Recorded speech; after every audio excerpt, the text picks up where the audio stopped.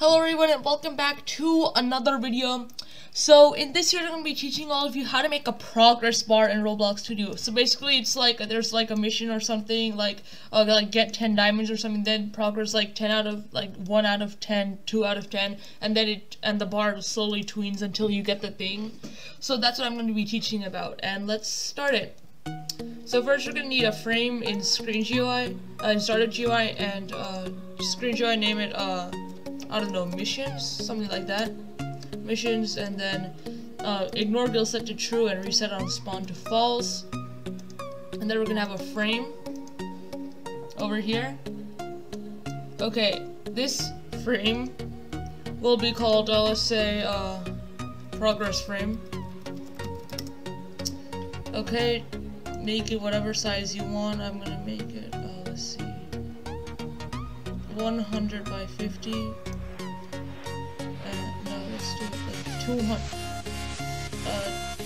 250 by 50, yeah, that would work. Okay, let's see, let's make it nice. So let's add a UI corner to it.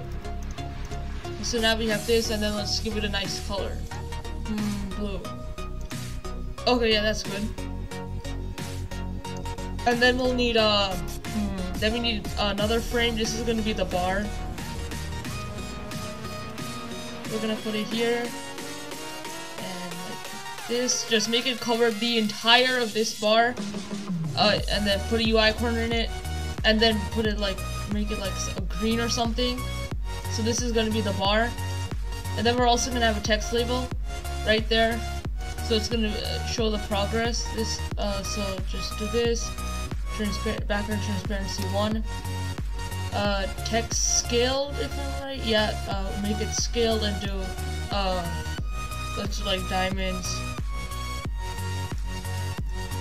1 out of 10. That's no, just do like 0 out of 10 for now. 0 out of 10. And then just on the missions, not in the frame, put a text label right here. And then just do this like that. Okay. Then we're gonna do text scaled over here.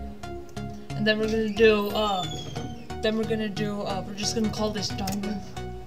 Okay, so we're gonna make this text label say diamond, so diamond 0 out of 10, put it right here, boom.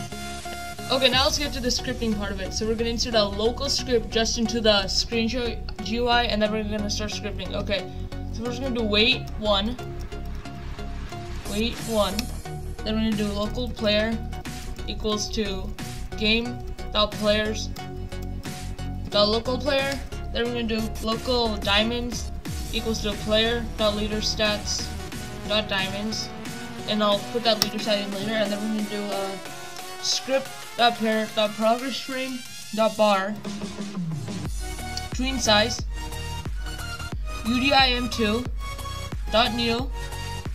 So this is basically just gonna put the bar to 0 right away. udim2 dot new 0 comma diamonds dot value out of 10, so divided by 10. So this, because whatever this value is, like, is it out of 50, out of 10, something like that. And then we're gonna do times 250. Why are we doing times 250? Well, if you look at the bar, see this value 250, not the vertical value, the x value. Yes, put the x value there, so which is 250. Okay, that's all we need. And then comma 1, comma 0. Okay, and then we're gonna do put a comma here. No way, I think I'm being, okay, yeah, comma here. Out. Then we're gonna do linear. So out is how it's going. Linear is gonna be the tween style, and then 1.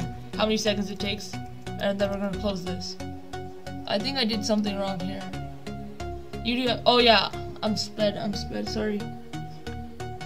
Oh yeah, I know what, oh, sorry about that. I did something wrong. We're gonna close this, put parenthesis here, and here, okay? And then we're gonna comma here, and then out. Think this is it. 0, this, 1, Oh wait, UDIM2.new 10. Ah yeah, like this. Okay, script them all will be in the description, so just take it like this. I feel like it's this. Yeah. Okay, and then we're gonna do player.leaderstats.diamonds. Get property change signal. Property changed signal. And then we're gonna do value. So each time the value changed, then connect function. Then we're gonna do, now we're just gonna tween this.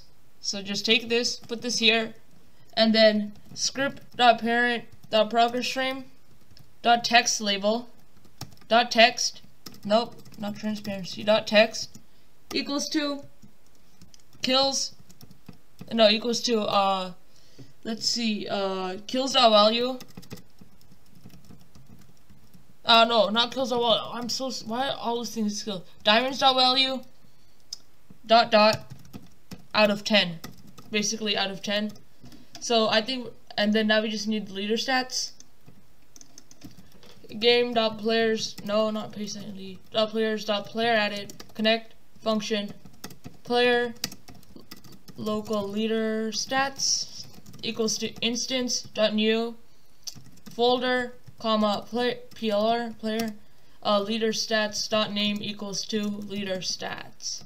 Then we're gonna do local diamonds equals to instance.new int value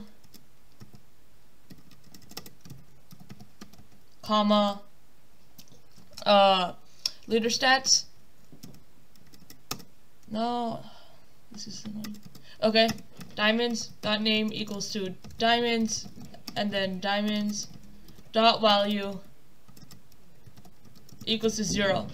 Okay, now all we need is to put a part into workspace.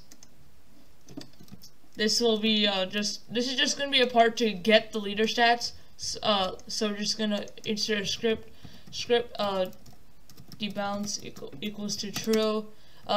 Script.parent oh no, we have to insert a click detector here and put the script inside the click detector. Script.parent.mouse click connect function plr.